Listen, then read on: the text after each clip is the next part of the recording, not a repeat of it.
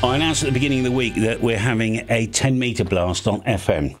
That we've worked out what the frequencies are, and I've got a list on the screen here. Well, I'll let you freeze frame and you can have a look at that. But I'll be on 29 130. James says he's probably going to move. He thinks that might be too close, whatever. Because what I've done, this is at 1 o'clock London time, whatever that is, UTC, that'll be 12 o'clock, and it goes for 2 hours. So we'll still be on the air just before 2 o'clock UTC, right? Which is 3 o'clock local. Now, I know very often we get some DX at that time. So if you hear us, give a shout in. But I'll be on 29 130 now. Well, and I'll be actually down. I'm not going to do remote, not on FM. I want to adjust squelch and things like that. Nice and quickly, But I have worked. I've got this. I don't even remember. I had a pump-up mast years ago from West Midlands Fire Brigade. They were giving 3 of them away there. They weren't allowed to sell them or something. I can't remember what the story was. I ended up with one. And it works fine. It only goes 6 metres, 21 feet or something.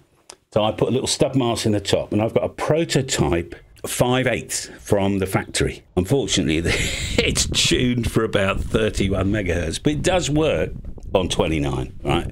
I have spoken to the factory. They're making a couple more prototypes. I'm letting the cat out of the bag. What I wanted was something from 27 to 29 megahertz. Very, very high efficiency. Okay, now that's what we're working to. Because I want to use my own antenna on 10 metres. It should go down to 12 with the ATU, but I wanted 27 to 29. But it's just about 30 to 32 at the moment. I was blowing a gale yesterday, so I couldn't finish the job. Finished it today.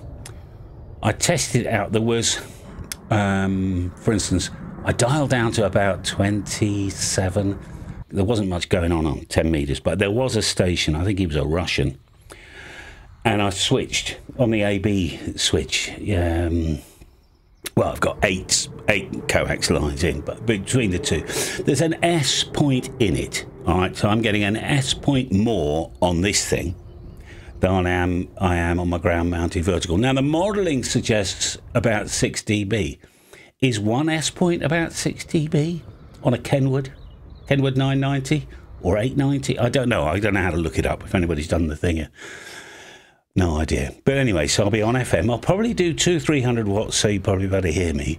If you only got 10 watts, and you are far away, I might not hear you. But if you get up to like Clee Hill, Broadway, Tower, anywhere like that, if you're in the Midlands, if you can do about 300 metres, then you should be able to get, certainly, James, he's sort of Swindon way. Stuart's down in Portsmouth. You might have to get very high for that.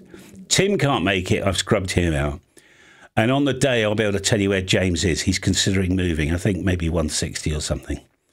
But it'd be fun to get Jonathan. I was going to go to the hills, but what I've decided to do is just do this at the factory. I mean, it's a bit of fun. I was going to stick it on the generator. That'll give me another 3 metres. And I spoke to Mike. It's about probably 1 to 2 dB more. But the trouble is, it would actually clear the buildings. I don't know. I'll make a decision about it tomorrow. We'll use it on my live stream tomorrow and see how we get on. All right, so I'll see you on Saturday. That's Saturday, April the 20th. If you're watching this in 10 years' time, it's gone. It's in 2024. But in the meantime, have a great day. See you on the radio. All right, and let's have some fun on FM 10 metres. Bye for now.